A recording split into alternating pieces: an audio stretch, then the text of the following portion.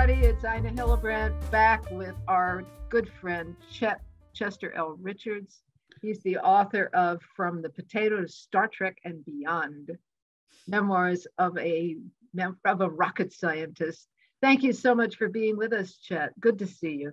Well, it's my pleasure. And hi to everybody out there. I can't see you, but I know you're there. I do know that you're there. I keep getting messages that you're there. So yes, enjoy.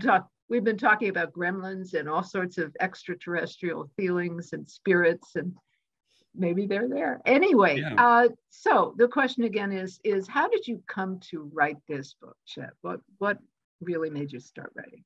Well, what happened was my wife passed away, and it was a very deep relationship that I had with my dear Sarah. And the experience was just overwhelming. I was in such a deep depression, just totally blown out by the experience. And I just didn't know what I was going to do. I mean, life was basically destroyed at that point. And so, but I had to write a eulogy, and because there was going to be a funeral and there were going to be friends and they're going to want to know a little bit more about Sarah that they didn't already know. And she was a very popular woman. But there's a lot of stuff that people just never learn along the way. So I started writing the eulogy, and the amazing thing that I found was writing about her and writing about things in general just kind of lifted my spirit.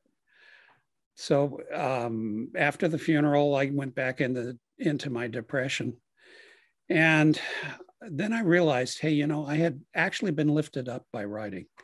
So what I decided to do was write down some of the stories that Sarah knew that we had shared, and just write them as independent stories, complete in themselves. Each one is complete.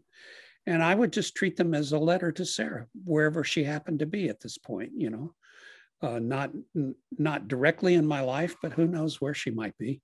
So I just decided to write these letters to Sarah. And turned out I wrote one, and that worked pretty well. I got lifted up a little bit. And then I wrote another one. I got lifted up higher. And by the time I got well into this thing, all of a sudden I realized, my goodness, I'm starting to feel not super good, but at least I'm out of the depression and can get on with my life. And I continued writing. I'm still writing those letters to Sarah. I wrote one this week, which may or may not come into another book. Who knows? Wonderful. Thank you so very much. So the idea about what I'm getting from it, and I've gotten when we've spoken, is that you actually pulled yourself out of a very deep place of depression by writing. That's right. Yeah.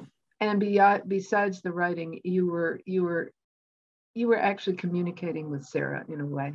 Yeah. And that was always in my mind when I was writing. Yeah. Yeah. So these are really beautiful stories that Sarah loved your stories, and she said you should write them. Well, and I had written a couple, and she liked my writing style too. I mean, that's, you never know when you put words on paper how people are going to respond to what you've done. Mm-hmm. But, I was encouraged by the fact that this very, very vital, intelligent woman liked what I was doing. That's extraordinary. It really propped me up a bit. So wonderful. I was able to get back to it. And after I started to recover, I mean, it really was Sarah helping me recover. It really was.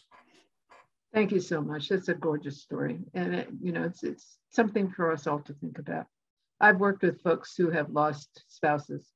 And one of the things I hear is writing really does help. It's cathartic and it helps us heal. So thank you so much. It's really good to be with you. Well, thank you for having me. I've enjoyed this little session. Thank you. Me too. All right. See you guys soon. Bye for now.